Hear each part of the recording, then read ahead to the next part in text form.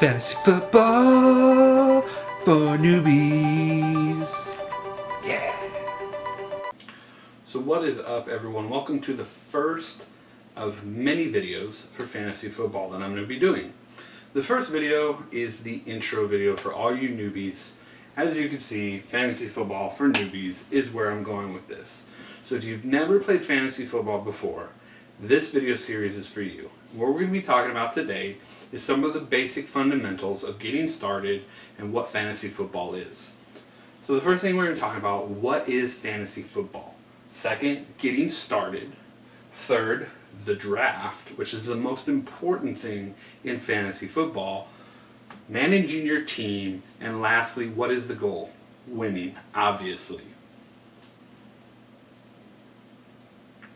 So right now, what is fantasy football? So that's what we're going to start with right now. What is fantasy football? Fantasy football is a competition in which you draft players from any team in the NFL, whether it be from the Bengals or the Green Bay Packers, or I know, God forbid, the Cleveland Browns. But what you do is you are in a competition with friends or coworkers or family, or maybe just random strangers. And what you do is you try to draft the best players possible to create a team that provides you points each week to be whoever you're matched up with, or be the person who has the most points. Whatever style of play that they're doing, that will determine what type of points you need to accumulate to win. So fantasy football is basically just drafting a team.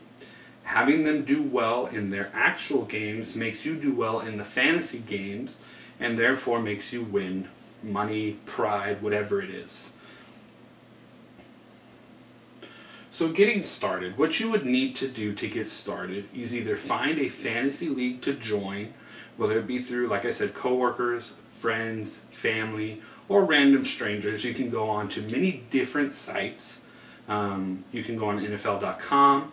You can go on CBS Sports, ESPN, Yahoo, and many others to do fantasy leagues and drafts.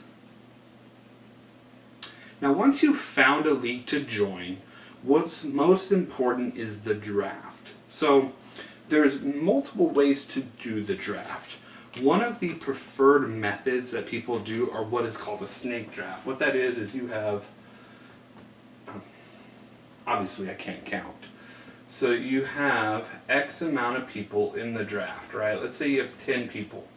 So in the first round, it's going to be, this guy's going to have the first pick. First round, it's going to be the first person, they're going to have the first pick. It's going to go all the way down to the 10th person. But in the second round, so in round 2, the person who picked last in the first round is going to pick first in the second round. So then they're going to pick here, and it's going to snake back this way. And as you go through the progressing rounds, it keeps doing this.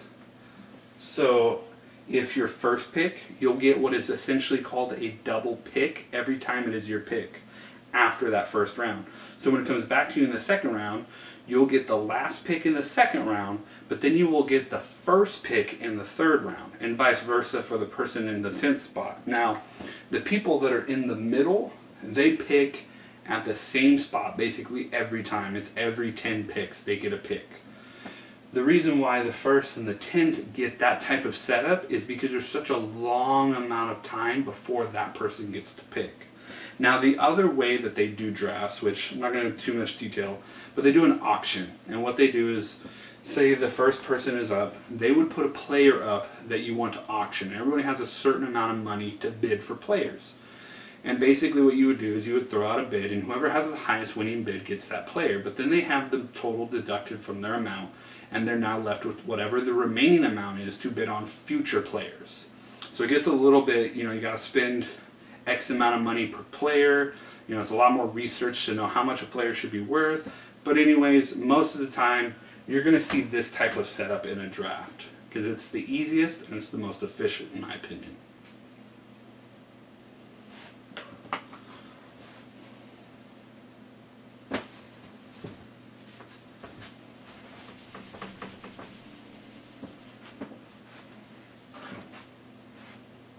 So moving on to managing your team. So once you've drafted a team, what your team's going to look like, you're going to have, usually this is the setup you're going to have.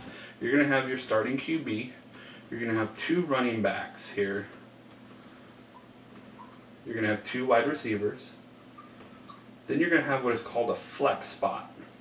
Then you're going to have a tight end. You're going to have a kicker.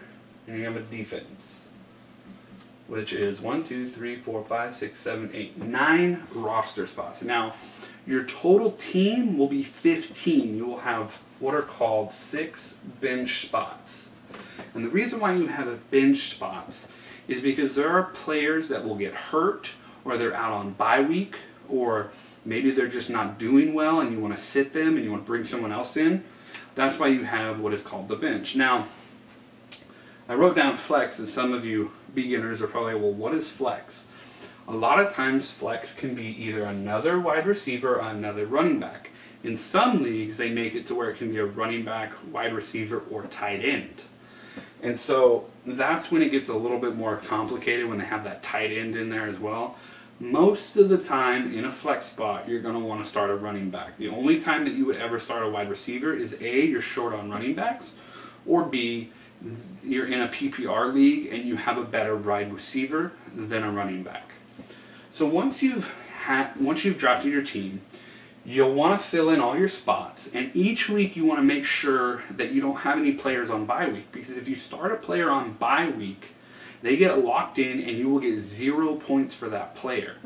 So what you want to do is you want to make sure one of these bench guys can fill in one of these spots at any time for your bye weeks or an injured player or anything like that. You also have what is considered a waiver wire. And what this is any player that isn't on a team will have an FA next to it in the players section. These are called free agents. And what these are players that are sitting off because every team has a limited amount of spots that they can hold players. So there's going to be a lot of players left over that nobody can touch. And a lot of times you're going to see that some of these players are starting to do better, or a player got injured and now that person's going to be a starter that's sitting out in the free agent world. And what you're going to need to do is you're going to pick up people off the waiver wire, and you're going to drop people that you originally drafted sometimes. Or you're going to pick up people because one of your players is on bye. Say your kicker's on bye.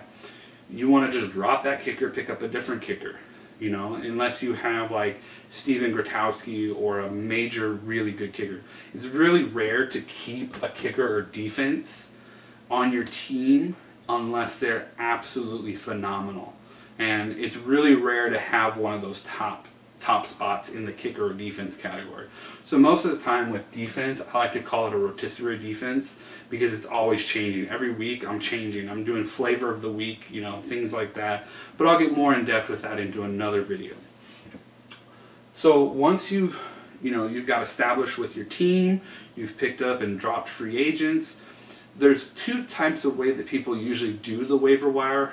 One is either just a priority list, to where if somebody's in last place, they have number 1 priority, and it goes in inverse order. So number 1 has 10th priority.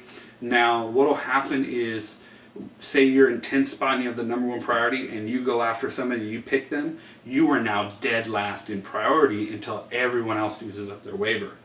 On some of them, it resets weekly. Some of them, it's ongoing. It doesn't reset. You just get whatever spot you are until everyone goes through it, or you do it again and you go back to the back of the line. So think of it as you're standing in line and you decide to take someone. Well, now you got to go all the way to the back and wait till you get to the front again, or you can keep taking people as long as nobody in front of you takes that person. The other way people do it is called a WAB, or waiver auction bid. A lot of times you'll get a budget, just like when people did the auction draft, you'll get a budget to bid on players. And sometimes you'll have a $100 budget, $200 budget. It's not real money, it's in the system. But if you really want a player, you can spend your entire load on one player, but you have to remember, that's supposed to last you the entire season length. So once you blow it all, you are out. And if anybody has even $1 above you, you will not get another single player. So it's very, very important that you manage that waiver auction bid budget. Now, most of the time in the leagues you get in, it's going to be the priority list setup, not the waiver auction. So the last thing I want to talk to you guys about is the goal. The goal is obviously to win. And so, whereas some leagues it may just be bragging rights, I've heard in some leagues where the winner gets to pick the loser's punishment. And in some of them, the loser has to get a tattoo. And what I mean by the loser is the person who comes in dead last. And I've seen some pretty horrible choices for tattoos if you guys really want to get crazy about your wins and losses. If you guys have ever watched the show The League, they have the winner, which wins the Shiva, and then the loser wins the Sacco, and they do a whole year worth of punishment to this person who wins the Sacco. So really it's all about fun and a lot of pride. Sometimes you can win a lot of money on it. Now, I'm not denoting gambling or encouraging it.